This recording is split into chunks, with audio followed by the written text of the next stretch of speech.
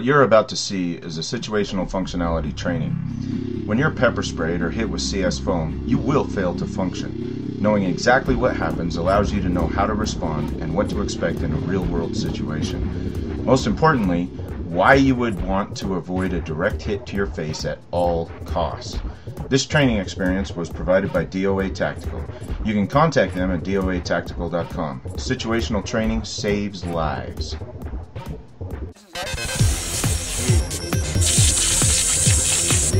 Go! Go!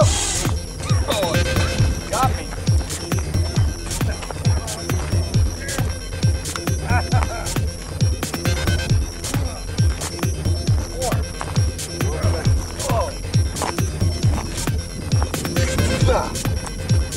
Bud, flash him. Flash him. I can't even open them.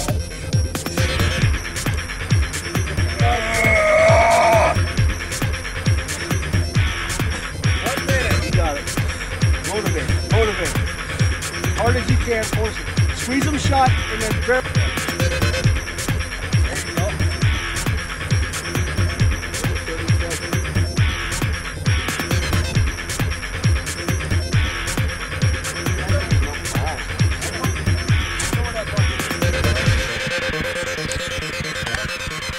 All the way to the left. To the right. All the way to the right. There it is. Turn left on.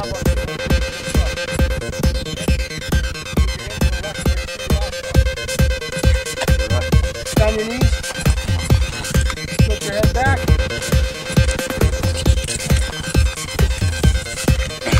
That feel good?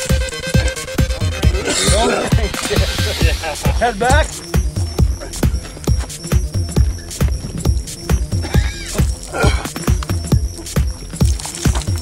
There you go. Okay. Away from your eye. Turn with the breeze towards your face. All right. He knows not to touch his face because the pores will nice deep breath, okay? Out your nose. Out your nose, buddy.